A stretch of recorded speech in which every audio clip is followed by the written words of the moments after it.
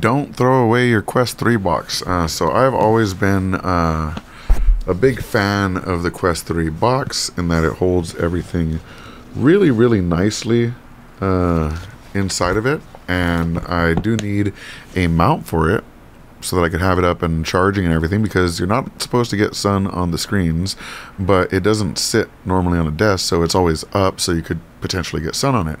So I needed to get a dock, but it's like $130 for the Quest dock.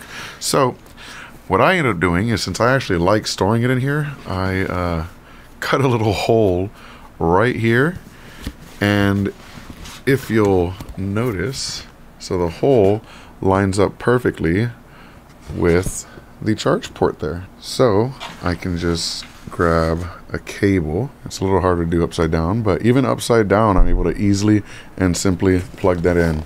Then we just close it up and you can charge it. So yeah, absolutely super easy and cheap way to turn your existing box into a dock. It's not the prettiest thing, but honestly, when it's like that, do you really notice it?